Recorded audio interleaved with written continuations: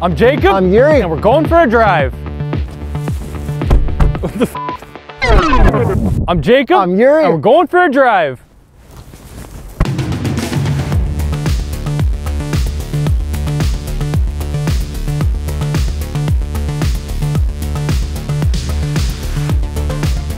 ...2021 Ford Mustang Mach-E first edition without launch control.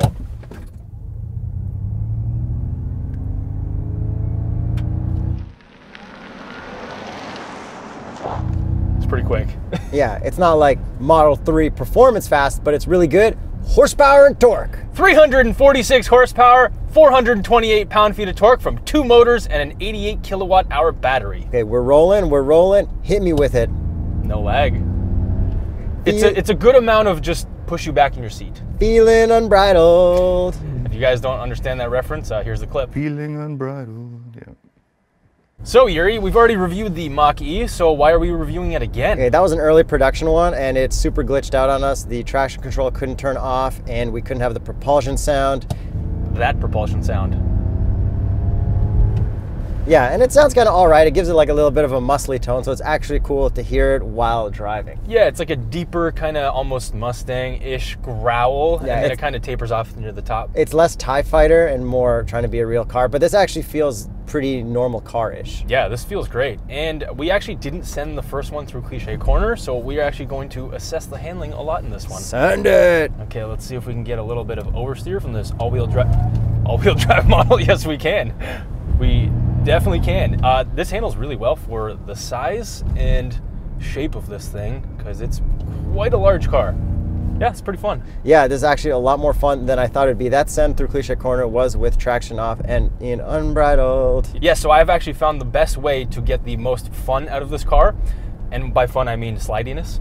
So what you have to do is crank the wheel at the same time that you floor it because there's no lag since it's an electric car. It sends all the power to the back and then it gets the back end out like instantly for a second. But it's like, it's such a lame back out compared to just like a rear wheel drive manual car. Well, because the traction's off, but the stability's still on. And even with traction on, it's still like, it does it a little bit. But actual handling wise, the steering feels like fantastic. And like the steering wheel as well and everything feels really, really good. Yeah, and the car's really well balanced. Like it doesn't understeer. It actually feels like it's fun to drive. This is fun to drive, and it's not too fast for Cliche Corner like a Taycan Turbo S would be. Yeah. This is like the right amount to enjoy Cliche Corner and not just be fully on the brakes every time you just fly right in. Right, like you're not going to be overwhelmed by this car. Like anyone can get into this car, hop in, and still have some fun. Yeah, and it definitely doesn't feel SUV-y. Yeah, exactly. So yes, it's big. Yes, it's pretty heavy, but it kind of hides its weight well by being fun to drive. So they did a really good job of like the power delivery, the handling, and everything like that. Like I really like driving this car. Yeah, if only they let us take it to Cliche Corner like a year ago, we'd be way more stoked because like everything really shines here. Yeah, so let me see if I can get that little oversteer hack to work here. So I'm just going to stab and go. Yep. Yeah. Like every time. It's really good. There you go, all-wheel drive Mach-E owners. Yes. Stab and go. Just be careful. Stab and go. Yeah.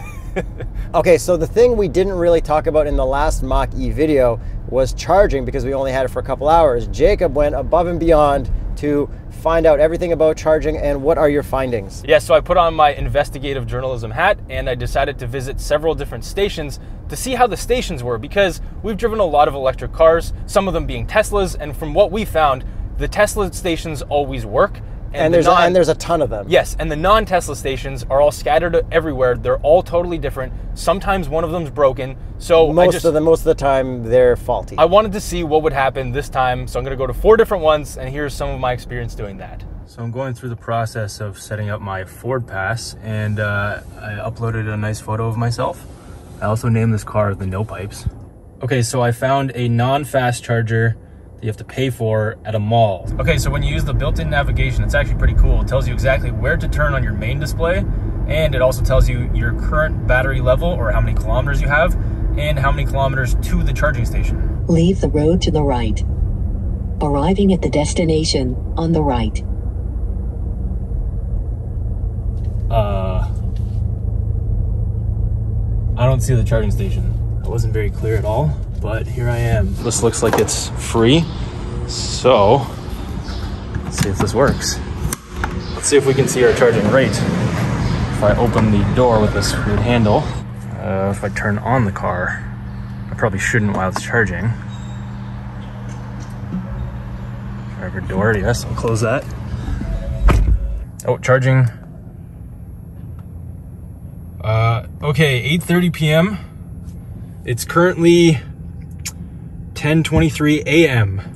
Well, it works, so that's good. I'm gonna go to the next place now. Okay, so I got this open. Yes, it says horsepower in case you didn't see. That's pretty cool. So let's see what the thing is here. And, oh, this thing is heavy to do with one hand. Okay. Oh, payment declined. The vehicle is no longer communicating with the charger. Okay, now I have to unplug this. Unplugged. Let's start this over. All I'm doing is following the instructions. Tap and process. Oh, authorized. Okay, this time it worked. Aha!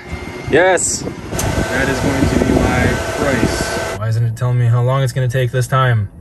Now it won't let me. Oh, there we go. Okay, finally. Okay, now we're talking 80% at 10:59, and it is 10:32. Okay, that's pretty damn good.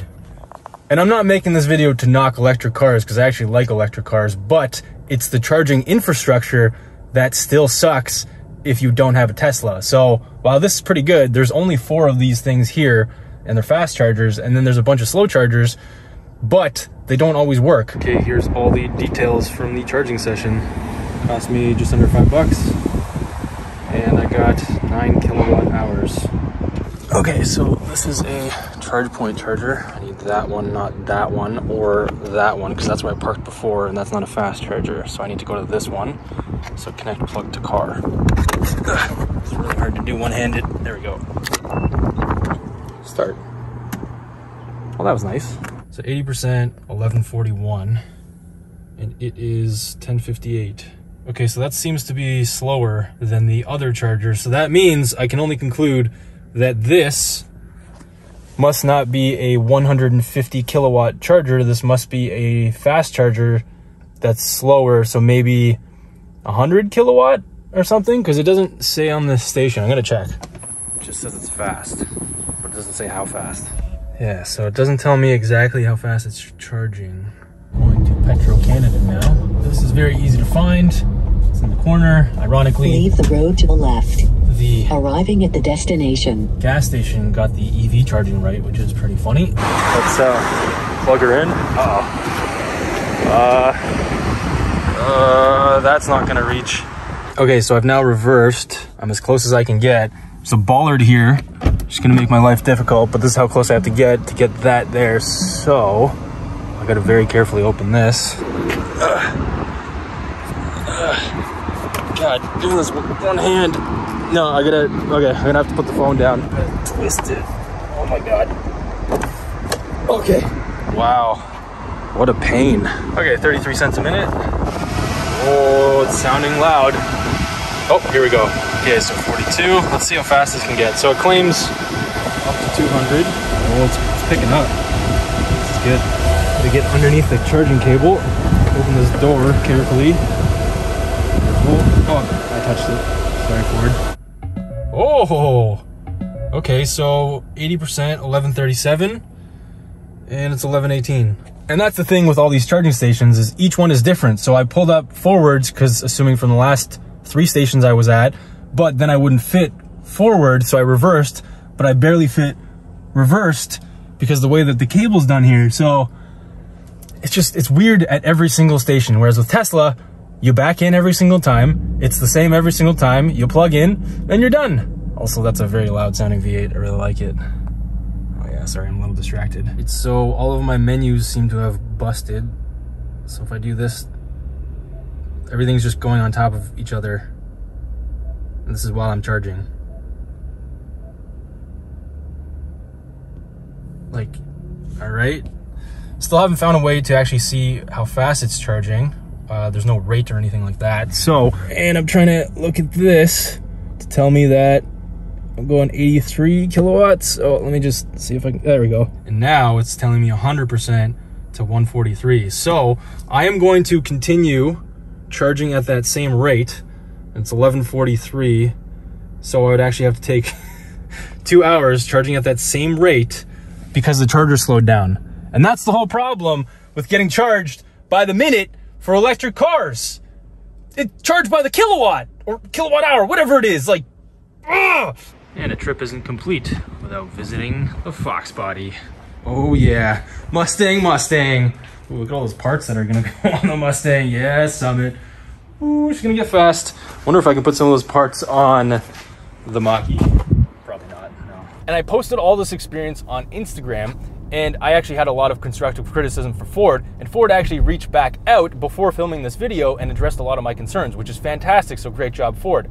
They are doing a lot of beta software updates because I kind of feel like this is almost like a beta version of a car. So there's gonna be a lot of over-the-air updates. Number one, they said you will be able to, in the future, see the charging rate, whether it's through the app or potentially through the car. And Tesla also shows you that on the screen. So for everyone who thinks, oh, Tesla's just giving you beta products, how these guys are doing it too. Every car company that's doing electric cars is doing that. It's not just Ford. Yeah. So overall, my biggest criticism wasn't necessarily with the car. It's actually the infrastructure, specifically in Ontario, which seems to have not improved that much over the last few years.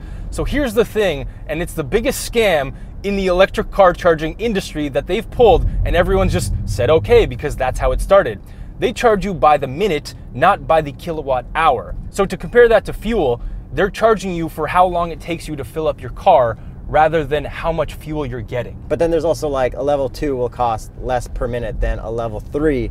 But like lithium battery technology is that you can't fast charge past 80%, like that's just science. Right, but you should still be getting charged for the amount of kilowatt hours that you're getting, not the time that it takes. Kind of, yes, no, because it's like, why does the charger have to like suffer with the manufacturer not making their stuff faster, or like, you know, it goes back and forth, and then some people may like just hold that charge for a long time and they're taking up a charger where if it was actually costing them a good amount of money, they would get out of there so the next person can go. And like Tesla, they do a thing where if you leave your car charged too long, you get charged for taking up a spot. But these stations are also doing that, so that's not part of the problem. But the biggest problem is there could be a car next to you that's charging and it will slow down your rate, so you're getting charged for more time than the guy next to you in the same car. That is a friggin' scam. All this stuff kind of sucks. You're like, why wouldn't I just get a Tesla for the infrastructure? Like, okay, so the guy who runs the company is kind of wild and he's sending stuff to space, and then there's a lot of people complaining about stuff and there's a lot of weird updates and everyone's mad about self-driving, but like, they got the infrastructure right, so like,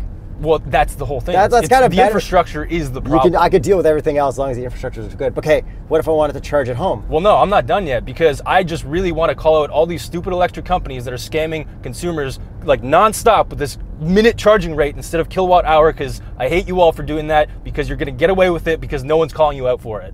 Fuck. Okay, calm down there, past Jacob. Future Jacob here, sitting in one of 3 Ford vehicles that I own. Just gonna take off these unbiased sunglasses. This one happens to be a Fox body Mustang. Anyways, it's been a couple weeks since that video was filmed. Several different things have happened. Number one, the Canadian government has announced a $56 million plan to change the way that electric cars are being billed. So it's actually going to switch from by the minute to by the kilowatt hour, which is exactly what I was ranting about. So shout out Canadian government for doing that, and it turns out I was right in my rant. I don't know why it costs $56 million to do that, but the government is the government. Number 2, I actually watched a video by Out of Spec Motoring. Highly recommend watching this video. He went on a long road trip in the Mustang Mach-E. He mostly went to Electrify America stations, and he had a lot of problems charging. But in that video, that's where I discovered that Electrify America, depending on the state, charges by the kilowatt hour, which is the way it should be. So Electrify Canada is the Electrify America counterpart, where it bills by the minute. So I reached out to both companies, Electrify America and Electrify Canada, to see why there was such a discrepancy, and nobody got back to me. So I tried my investigative journalism again, and it failed apparently. So I tried to get you guys an answer, couldn't get one, but at least the Canadian government is doing something about it. So that's about it for my rant, sitting here in my Fox body, which clearly needs a new headliner. Back to the video. Thanks for joining me on this rant. And just like when Jacob called BMW out for charging Android Auto, he's going to make his point proven, and we're going to change the world. There we go. And okay. And then also BMW stopped charging extra features, like charging extra subscriptions for headlights that avoid like blinding the other person and stuff. Yes. Okay, so you asked about home charging. I also had a problem with my home charger, well, which is the one supplied by Ford. So it's a regular 120 volt charger. It's not going to charge very fast. That's fine. but I couldn't actually charge it. So it said charging was paused. I couldn't figure out what was going on. Luckily, Ford called me and because explained. you posted to the Instagram. Yes, so thank you, Ford, again for reaching out. So the problem was that the plug wasn't fully seated in the charger itself because there's a little portion of the plug that actually disconnects from the charger. Yeah, I bet you if they made that part red, people would know to push that in more. And that's what people on Instagram said. So shout out you all for actually having the answer to that. So here's the thing. It looks like it's plugged in, and it's so in there that you can tug on it and it'll still stay in there, so it'll never drop itself out. You should have to push even more? Like way more. You have to give like it a lot of force. Lights were like turning on and stuff. It's like, why But it were was lights, orange, so I was like, okay, something's up. why are lights turning on if it's not fully plugged in? Well, yeah, and people were like telling me, oh, check your breakers. Guys, this isn't the first electric car I've charged. Like, we've driven many of these. I've charged them all, no issues. It's a plug design issue for their charger. Yeah. So anyways, I solved that by shoving it in more, and it worked flawlessly, so there you go. Okay, so remember a couple years ago, like 4 years ago, we did the challenge where we drove the Ioniq from Toronto to Ottawa and back in one day. Yes. Okay, so you used the onboard navigation to see how long it would take to get there and back on this, and how long did it say it would take? So I actually used the Ford Pass app because you can do it in your app, which is pretty cool. It said it would take about 7 hours, I believe, but I wasn't at a full charge, and it accounts for the charging that you'd have to do on the way, which wasn't a 150 kilowatt charger because it was something 50 or 100 because our infrastructure sucks so badly. So the infrastructure from here to Ottawa and back is still pretty much just as crappy as it was the time we went 4 years ago. Pretty much, but this car has more range, but the charging times hasn't improved because yes, it's level 3. Level 3 is considered 50 kilowatts and up, but 150 is still way faster than 50, but they're both level 3s. That's the kind of stuff that really grinds my gears. All right, I'm tired. Yuri, just drive. Jacob and I are guessing if we can neutral drop this, so I'm gonna put it in neutral, put my foot all the way down on the accelerator, and then flip it to drive. I don't think it's gonna work, but I'm gonna... That's the lamest neutral drop of all time. It's good that they accounted for stupidity, though. But you know what's not stupid? The box test. Box test. 1, 2, 3, 4, 5, 6, 7. So we couldn't fit these boxes in here today, but 8, 9, and our new box test member, flat out 772, 10. Worse than a Honda Civic.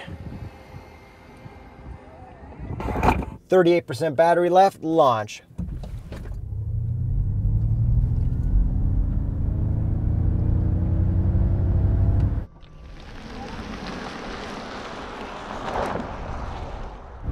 It's like not too crazy electric power, but still good electric power. Yeah, and just for reference, we started the day with around 70% battery.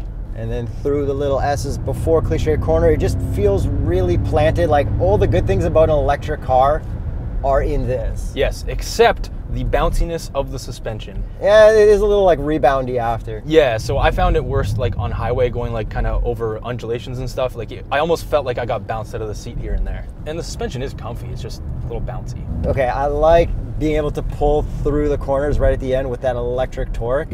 Yeah, and it rips, man. And the stab and turn. Yep.